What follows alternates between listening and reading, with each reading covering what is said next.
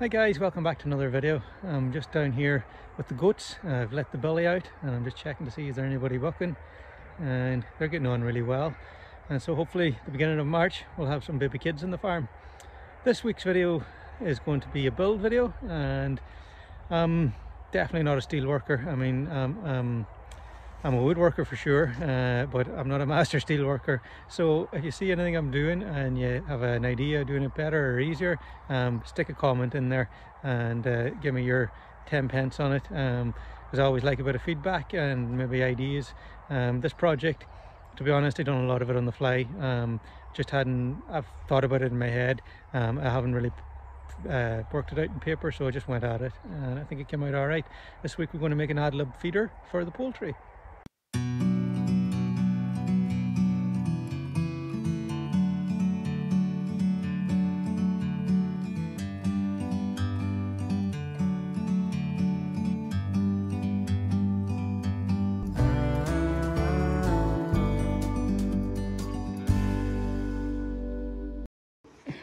The drawings for this are really in my head, but here we're making the I'm going to call it like a creep feeder, ad lib feeder. I'm making it so we can fit inside my egg mobile, so that's where the dimensions are really coming from. And I only really needed to hold about 300 kilos of grain, so I'm actually going to make them in 8-foot sections, so I can put multiple ones in, and just they're easy to, I want to have it so I can put them in, take them out, use them in the winter housing, etc. So I'm making them in 8-foot sections, and then I'll just put in enough to hold 300 kilos. I'm playing about with the shape that the bin's going to be, so it's going to be square like this, and now I need to make a funnel so that the feed will go in here and funnel down. You get a better idea as I get further along. I've got the steelwork all finished, so I've worked out this feeder here will hold 150 kilos of feed. So we're going to use some of this. This is just galvanized steel plate. You could use aluminium, it's just more expensive, but it's 0.03 mil thick galvanized steel, and we're just going to screw it on. So we put one sheet on here and one sheet on here, and that basically makes our hopper. And then we got to make a little trough it'll have a side, and it'll go across the bottom and up the other side, and that'll catch your feed, and the chickens will come around here and eat from the trough. To make the trough here, all I've done is I've clamped my trough, I've marked it. I want to make a turn 75 centimeters in from this end, 75 centimeters in from the end, and just basically make a U-channel. And I've clamped a piece of steel in underneath, piece of steel on top, and now I'm just working along the hammer and a piece of wood, and just slowly, and I'll just bend it along, and it'll keep my line pretty straight. Doesn't need to be perfect, the chickens don't mind, so this will do the job and we'll get it done. Now I've got my trough in, and I'm just debating here if I need to put an indent up the way here, so that when the pellets fall down here they go into the trough. To be honest, I think the chicken's going to be able to get her head in and scrape. She's going to be able to scrape from there and scrape from there. I don't think it's totally necessary here. What you don't want is feed just sitting here and the new feed just cascades down past it, so you get a little hump of really old grain in the middle. So if you really want to avoid it, you would just make the floor come up a little bit here and then back down. I don't think it's necessary in this case. I'll have another think about it. Maybe I will do it, or maybe it'll be fine. I've managed to get one coat of paint on the top side of this, so now I've got to flip it over and do all the surfaces on the bottom. And I like to put 2 coats of paint on this, it'll keep it much better. But it is dry, it's some time to dry, so we're just going to flip it over. Try not to scratch your paint too much. And now we're just going to paint the underside, let that dry. I'll give that a second coat, flip it back, paint the other side a second time. Then we just got to get the tin on it then.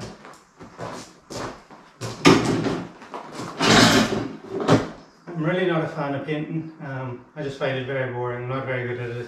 So I was kind of put this job off, but I got to get it done. I'm just using some oxide paint. It's not the nicest paint in the world, for sure, but it does a good job coating the steel and stopping it from rusting. And steel's quite expensive now, so I've got to do something to protect it. Galvanizing I'm just too stingy to galvanise it really. Let's finish painting.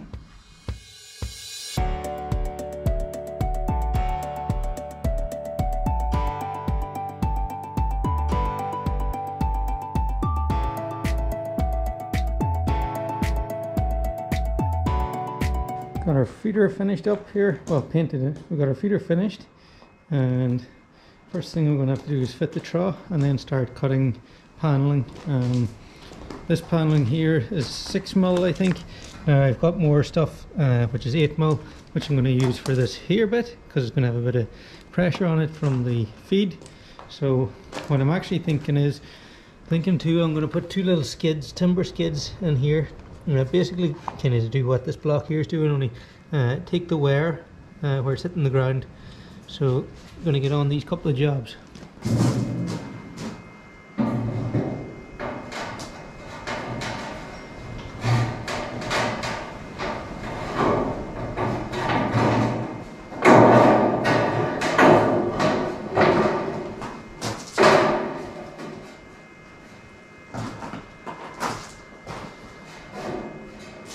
Okay. Of course I forgot the screws in the van, which is over at the house, so I've got to go get them. For a lot of the work we do in the farm, I just use these self-tapping screws. They're hex heads and they can drill themselves in. Whoever invented these was a genius. If ever I'm sticking wood to metal, metal to metal, these are my go-to guys. You can get them all different lengths. You can get them with rubber washers as well for roofing. So really handy. I only need small guys here because we're just sticking this tin on. You could revet it, but then you'd have to drill the hole, get a revet gun out. Screw that. Just a simple cordless drill. You get this guy here, he goes into your drill, and then these guys fit in, and because they're a hex head, you can get a lot of torque on them, and you just drill that in, job done.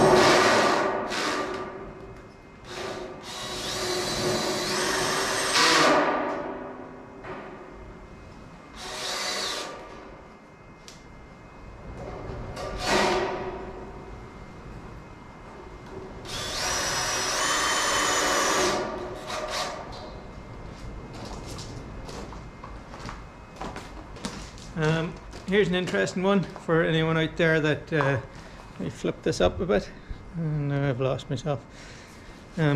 Anyone not sure how to use a cordless drill, really handy piece of kit. Almost every cordless drill, you'll see 3 settings on the head of it here. See if we can get them up. So you can see there's a hammer, then there's a screw, and then there's a drill.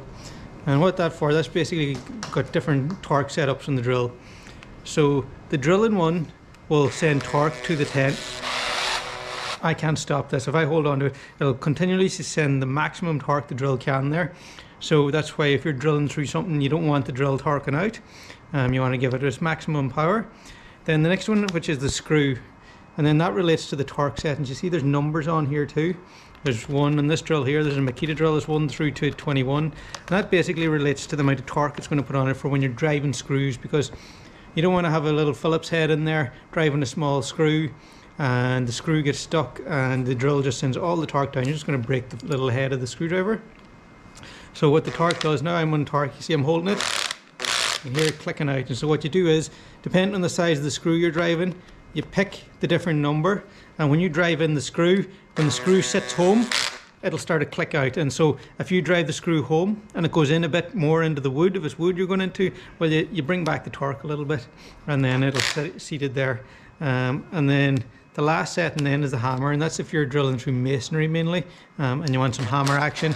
It'll bump bump bump bump bump. I was quite a ways along my life before I actually knew how to use a drill properly. So very handy tool.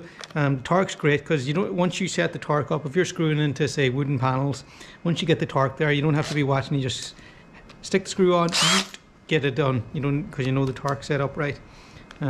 So always handy to know how to use a drill.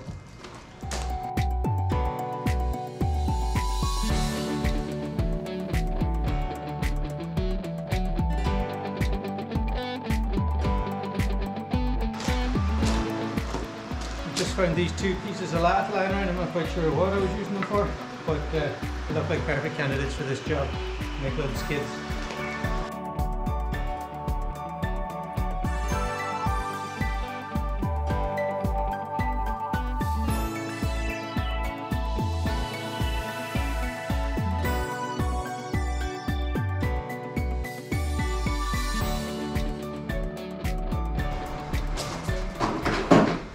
Okay, that's our two skids on, and give it a click back.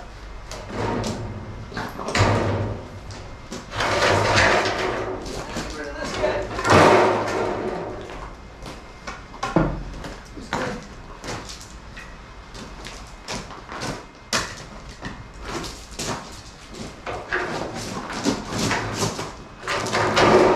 There's going to be a bit of weight in this, but it's going to last a long time, and once it's fitted in the egg mobile, I'm not going to be moving it anyway. I think it's going to go in the polytunnel for the winter housing, and then it'll go in the egg mobile then the rest of the time.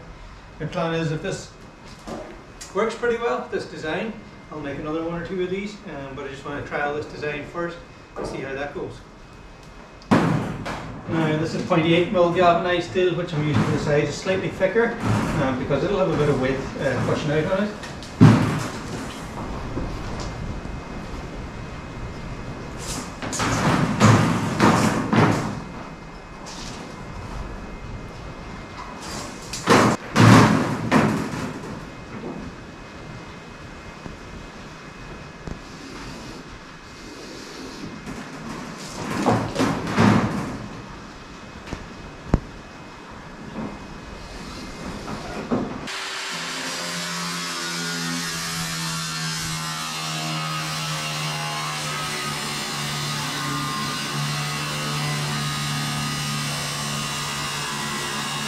Okay, I've got these guys cut, and sometimes when you cut them it leaves quite a sharp edge, so I'm just going to run along. I don't have a little bit for the grinder, so I'm just going to run along with a file quickly and take the sharp edges off.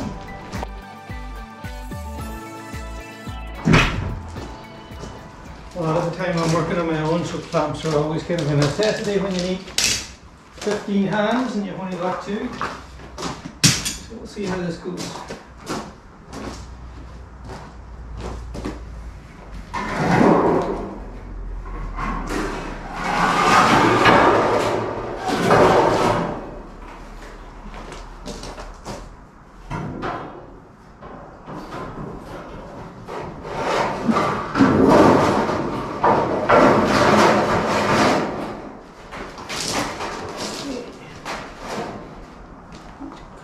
Off the corners, which I forgot to do.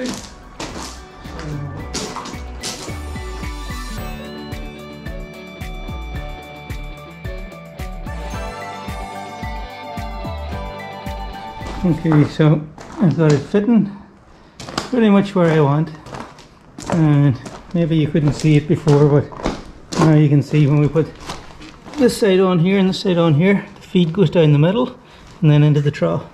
Chickens get at it from this side and it constantly fills up. So I'm going to start on one side, screwing it down and work my way over. That way I take any creases out of it, and we'll get this side on.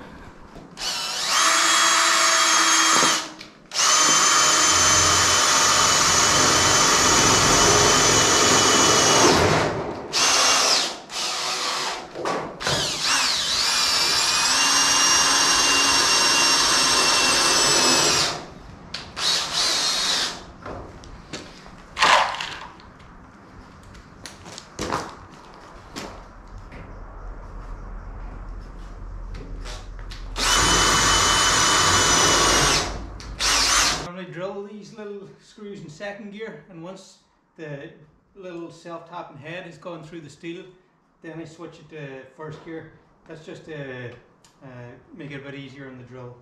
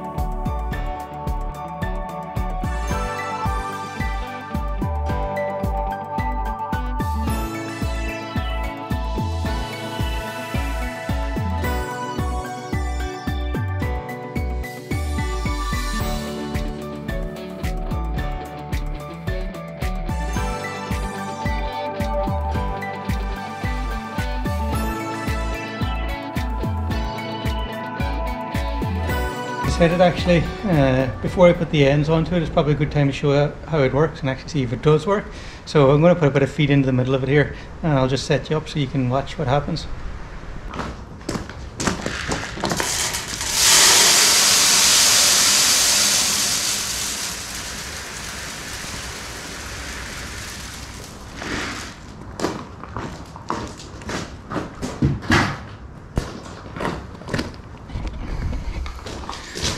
So you can see how the feed builds up in here, and then here it is down here. And what's really important is that this lip, see, the feed can't come out over the lip, so the chickens will peck in here and they'll eat, but this lip's quite high. There's the feed is that far away, so that's nearly 2 inches, because the chickens will scrape and hit, and it keeps all the feed in here.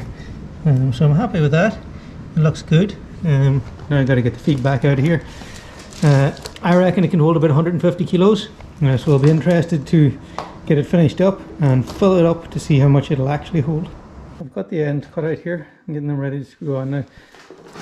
There's one thing I had to do early in the project, was you can see here how this trough doesn't come all the way out. There's a gap here.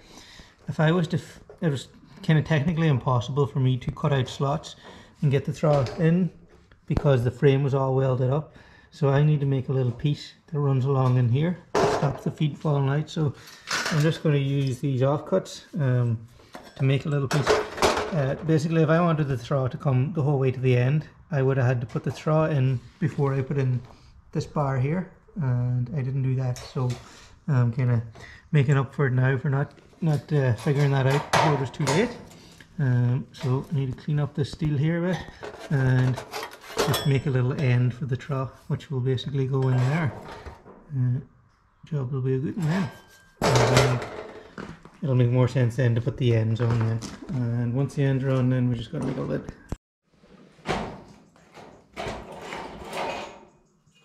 Okay, so I just kind of eyeballed the shape.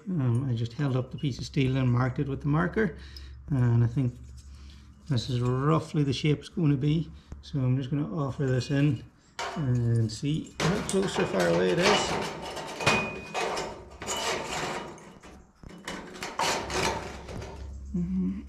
It's actually not that bad.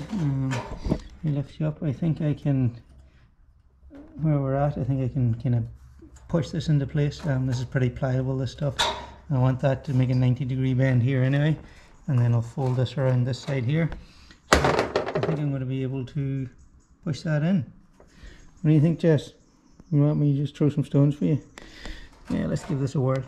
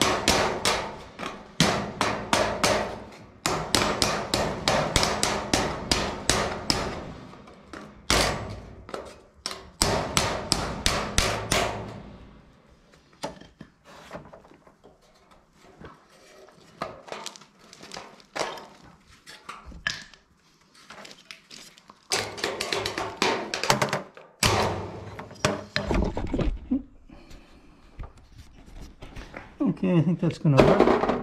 You can get that guy tight in there. This is going to come bend this out, screw this in. So then the feed has to go down and in there.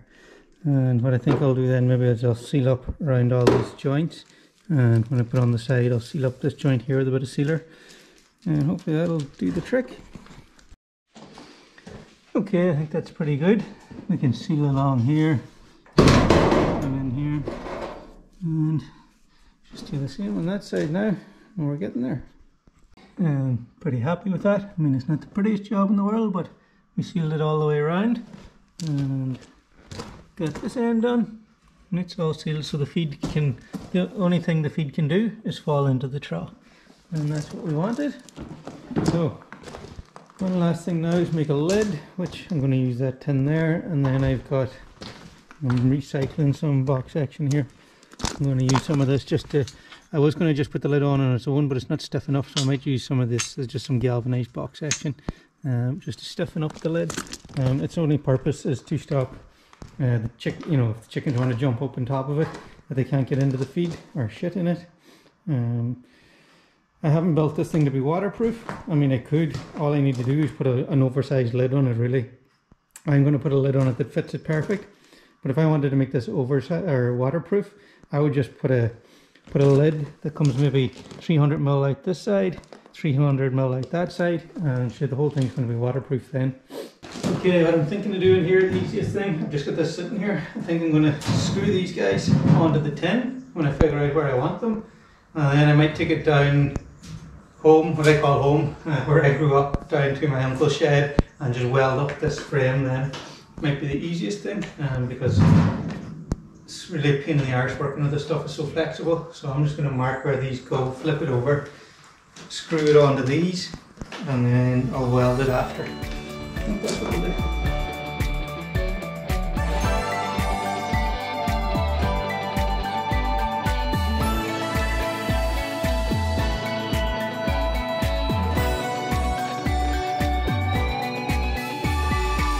I've loaded this into the van. I'm going to take it down and weld up these joints here, and then we'll bring it back and we're nearly done.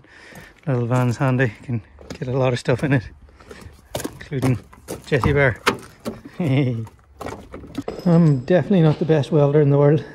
Definitely something I need to learn more about, but I can stick stuff together.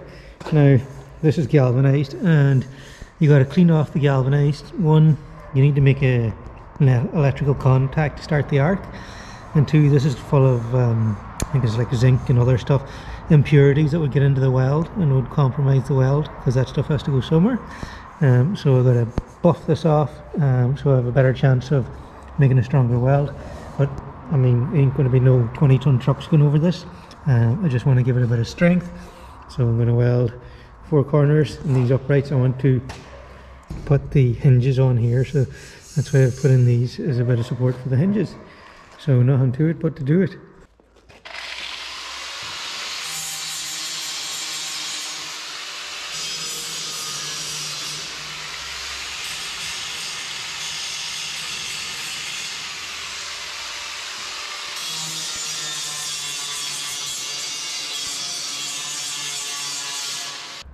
As you can see, we just polish it up like that there. Gives us a nice surface to get our weld to stick to.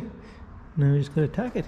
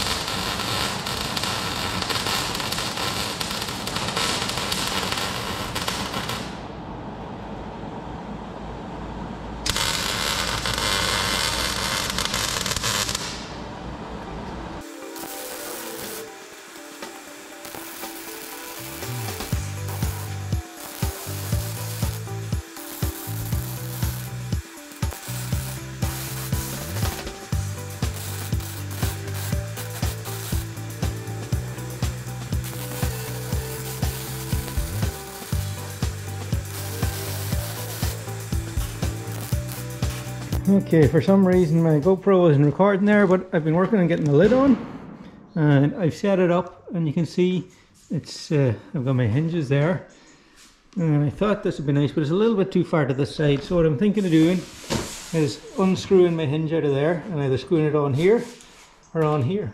So I'm going to unscrew that and play about with it to see what looks best, and hopefully the GoPro won't play up on me again. I've added on some ropes here to catch the door. When we're in winter mode, I'll use it. It's going in underneath the nest boxes, so it won't actually be when it's in the egg mobile. The door will only be opening about that much, and I'll have to put a little stick in there to prop it open. And then I'll just tip the bags in there. It's a little bit tight in the egg mobile, but you gotta work with what you gotta work with. So there's my two hinges just stuck on there. And now the big question is, how much will it hold? Hopefully I'll get it out to the egg mobile and get some feed in it tomorrow morning. I gotta wait for the silicone's actually, it's quite dry. We'll see. Now I explained to you guys already why I wanted to build an ab lid feeder. It's down to time and motion. I go to my layers 3 times a day. Generally, I'd say all said and done, I'm almost 10 minutes into a feed. I could probably do it a bit faster if I needed to, but in reality, I'm about 10 minutes into my feed, so that's 30 minutes a day. This here is going to eliminate that 30 minutes a day, and I'll just have to service. My plan is to fill these once a week, and that'll probably take me like maybe top end 30 minutes to fill these up. So let's talk cost here quickly. So let's talk about materials and cost here for a minute. In materials, 50 euros in box section, and 70 euros in sheet material, so that's 120. And if we go for hardware and screws, I mean a maximum material wise here, a maximum 150 euros into this. Now I looked up a skid feeder from Chicken Caravan in Australia. They're $750, which is the equivalent of about 500 euros. So that's 350 euros of a saving, and I'm going to probably need 3 of these. So we're looking at nearly over 1100 euros of saving by building these myself. It didn't take me that long. Now I've done this over a few evenings. I'd say I could build this in less than 8 hours, no problem for one. And of course that I'm comparing that to 500 euros. That doesn't include delivery either. So I've definitely saved myself over 1,000 euros just by building this myself, and that's how I try and make my money go as long as possible on the farm, or stretch it as much as possible by doing a lot of the work myself. And this is going to last me a long time. Yes, the steel is painted, not galvanized, but I mean this isn't going to need any care for at least 10 years, and even at that maybe I'll give it a lick of paint and clean it up, and off we go again. Just pop it on my little winch trailer here. This trailer is really handy. This is my winch for moving my egg mobile, but it doubles up as a little trailer. We can fit poultry crates on here, or anything and everything ends up on there too. So let's get this out. The egg mobile is way out the field here, so let's get it out there. As you can see from the position it's on the trailer now, that's not how we left the yard. It may have fallen off on the way out here, but that's fine. Now we just got to slide it in here. Hopefully that won't be too difficult. I don't have much time because the sun's going down, so I'm just going to get this in here and see what it looks like then. Okay, we're in. I'm actually going to move it a bit further down. I had this board pushed back and I didn't realize the birds couldn't get through there, but we're pretty much in, and now we get some feed in it. There we have it. I didn't fill it up because it's too late in the evening to be carrying out feed, but there's nearly a day's worth of feed in there. Chickens can come, num. Happy days. They really can't get any to come out in there, but if they did, it's just going to fall on the ground where they'd eat it anyway. But I can't see them being able to peck it out of that trough. The trough is just too deep for them to peck it out. And we've also got this side here. Happy days. It's great to get that project out of the workshop and in action. And I'm just going to observe it now for a few days and see how it performs, and see if I need to make any tweaks or anything. It's going to be a little strange for the birds having it in here. They're not used to it, but because there's feed in it, I think they'll become friends with it pretty soon. Like this girl here, I think she's okay. And I designed them so they can sit under the nest boxes here, and I've left enough clearance so no matter how much I've the nest box tilted, it won't hit it. It is taking up floor space now. I'm not worried about losing floor space to the feeder because I'm not a certified egg producer, so I'm not so worried about getting every square meter out of it. The birds are never in here anyway, so it's not really taking up any space for them. And as I said I think I mentioned it in another video, but my big reason for wanting to get the feeders inside is my original plan was to put them outside, put them as pull-alongs, but I was going to have to come up with a way to keep the feeder closed and only have it open certain times. I was going to have to put doors on there and have timers on the doors because crows, magpies, pigeons would all just hang out around here. And I see it. They're used to some farmers ad-lib feed lambs and calves, and they know these feeders have feed in them. They'll be very brave if they're going to go up into the egg. Well, they might try it. I'll keep an eye out if they do. It'll be interesting, but I think there's too many birds around here in this flock. Now they do, depends on the flock. Different years has been different. I've been feeding the birds out here, and normally I hang around and watch, and generally a crow might fly down, but the rest of the birds will chase them away. This flock aren't that pushed about chasing them away. Other years I've had flocks that wouldn't let a bird come within 100 meters and they'd be out giving it crap. So different flocks just have different psyches. But I think this is going to work well. I mean, time will tell. That's why I'm doing this. That's it for this video, guys. I hope you enjoyed it or found it useful. A lot of the stuff I'm doing, it's all trial and I'm doing, I don't really know if a lot of it's going to work, but time will tell and we'll figure that out. So thanks for watching. If you like it, please subscribe and hit the like button to try and get the channel moved along a little bit. Every little bit helps, so thanks.